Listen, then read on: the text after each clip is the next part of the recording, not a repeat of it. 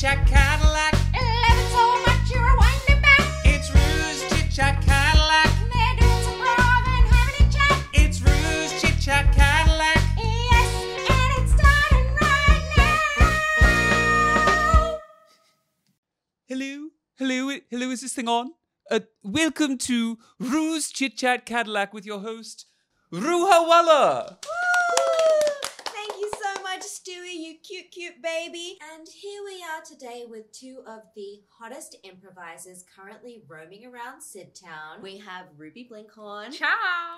And Kate Wilkins. Hey! Otherwise known as Pure Comedy by Father John Misty, hence the episode title. Straight off the back of some fantastic improv glory, we are the freshest winners of the Improv Theatre City Smackdown, as well as the improv comedy Cagefight. Yeah, Hey. baby. How does it feel to be so hot right now? Stressful. Stressful. The phone is always ringing. It's okay, you know. But it is a lot of pressure. Well, that sounds pretty hard. Shall we jump straight into some improv? We'd love to. Yes. All right, Stewie, can we have a word of suggestion, please? Your word is whip. Whip. Whip, Whip. whip. Darling, I've just made a fresh batch of whipped cream. I think it's just. Sorry. I think it's just. What are you saying? Whipped cream. Ooh. Whipped cream? Whipped cream. What? Mummy, Not. Daddy? Yes. I'm so sorry. I've wet the bed. Oh, poor little Winnie has wet the bed. I've wet the bed. Okay, Mummy. stop, both of you. What This is is wrong, ridiculous. darling? We watched one episode of Downton Abbey, and now we're all suddenly. No. Why? Whoops said that you had to be so. No, I've forgotten the word, Daddy. Withholding? Yes. Is that the word you're looking That's for, it, Winnie? Mummy. That's it. Yes. Thank you, Mummy. Whom said? Tell us. You're a wretched man, Daddy. Guys, this isn't funny. This isn't fair. You know, I'm a good person. Just because I don't like to do silly little voices doesn't mean that my opinion isn't valid and I'm not a fun parent and person to be with. We're just wondering why you can't join in the fun Because sometimes. the last time we did this, it was after we watched Pingu and you didn't even speak. You just made little toot noises all day. And I had no idea what you were asking for. And I had no idea what you wanted from me. And it drove me insane. Oh, Daddy, you don't mean that. Oh, And see. Loved it. Loves it. All right, let's have a little chit chat. A little chat. Yay. Tell me a little bit about how you came upon improv. I first started watching improv when I was like 10 years old. My primary school friend, Claudia, her mum was like a homeschooling mum who was like really hands-on. And she was like, Kate would really thrive making some stuff up on the spot. And then we would go to the Enmore Theatre and we would watch like celebrity theatre sports and like schools comp. What a sweet angel your friend's mum was. She hit the Yeah. nail on the head. Shout out Yvette. Hey, thanks. Are you still in touch? Thanks. Kind of. Has she seen you in celebrity theatre sports now? I actually think she might have come when we did it.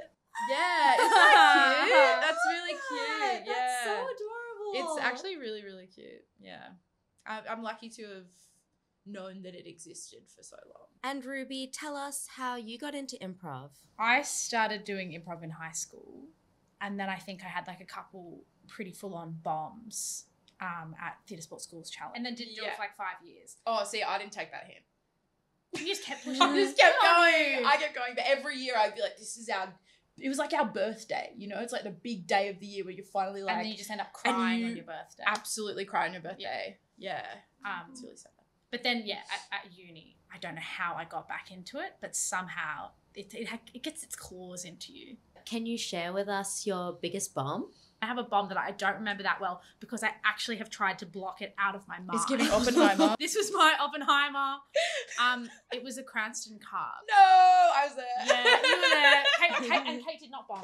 We were on separate teams, but we had a really intense costume. We were like, we're the Pash Rats. And we come out and be like, nah, nah, nah, nah, like do this whole bit. And the minute we came out and did this bit, we didn't really get anything. Uh-huh. And I was like, we've hinged quite a lot on that being funny. Yeah. And I don't think that's landed. This is the Enmore Theatre, yeah, and it's full. It was pin drop. You could hear a pin drop. It wasn't that bad. but it was scenes. really funny. Like it was like we just like every scene we did. It was like the dream where someone like goes to school and they don't have pants on. well, you didn't have pants on I didn't have pants on because they wore I bodysuits, didn't. We were in, like leotards. little Oh. leotards. So Yeah. much commitment as well. I I feel know. like when you're like, okay, we're giving it Yeah, 10 out of I 10, know. they're gonna love They're it. gonna love it. Like Oh, my yeah. ass is out at the Enmore Yeah. and not one yeah, chuckle. Yeah, but that's because your ass is serious business. You know, that's okay.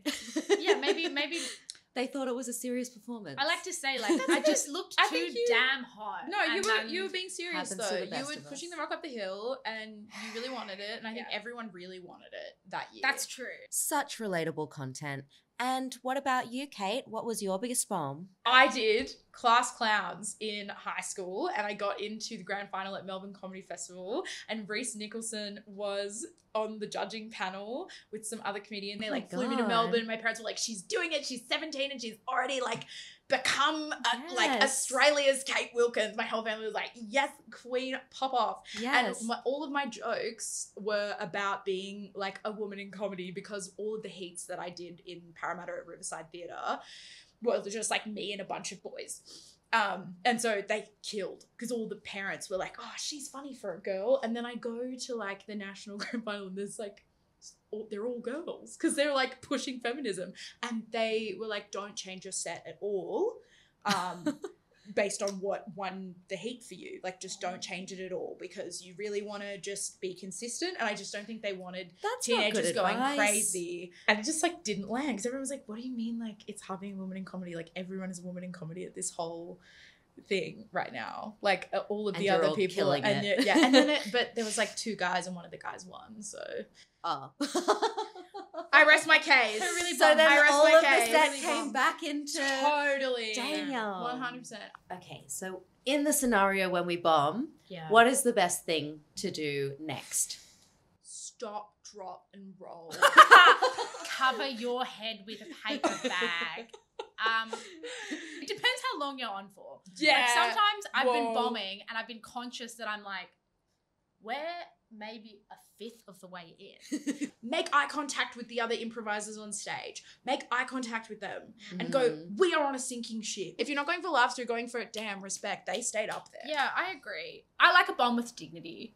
Like one of my least favorite things is when someone bombs and they start like blaming the audience. Oh, So same. Then the audience goes, well, now I really don't want you to succeed. Yeah. And my extra pet peeve on that is when they start attacking the audience's intelligence. It's like, no, we understand the content of what you're saying. Buddy, we got it. We don't think it's funny. Yeah. You always assume when you're bombing, like, they hate Yeah. me. And it's like, they don't hate you. Yeah. No, They they're going just to don't- forget. They just don't care about you. They just Yeah. don't care. They're Yeah. neutral. They don't care. And Yeah. they literally will forget. And Yeah. like the same way that you're like, you have these like little rocks in your chest where you're like, I remember the day. Catastrophic disasters happen in the world and people forget about them. It's like no one's going to remember. no one's That is such a good No one is point. going to remember It's that not you that came deep. in and said, no, I'm not a shark when someone in doubt is a Someone shark. said It was you were a another shark. thing Someone in said you were a early shark. March 2018 at Manning Bar. Yes. No one will remember.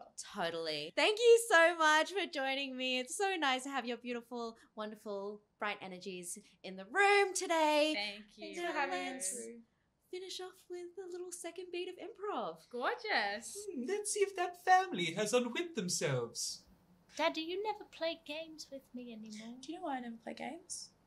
Why? Not you two, okay? I never play games because if you have two fun parents, you don't get anything done. You need one fun parent, one silly parent. I mean, see, this is what happens. No. Fun and silly.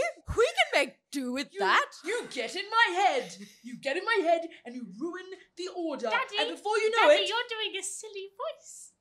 You're doing a silly voice, Daddy. I think it's infectious. Oh, you're so silly, Daddy. Oh, what Daddy. happened? What happened to me? What a silly daddy. Well, I guess I am a silly daddy. Well, one of us needs to be practical. Oh, son, what's happened? I thought we were having fun. I've never been more disappointed in my parents in my life. What? I entrusted you with a duty of care that included a practical, well-rounded upbringing. What are you doing with the car keys? He went He went. crashed the Winnebago. He crashed the Winnebago and hurt himself. Why? Why? Why? I want to be cremated. And see. To be cremated. Couldn't even That's it. I couldn't either for anything. I want to be cremated. I loved it. That's hilarious.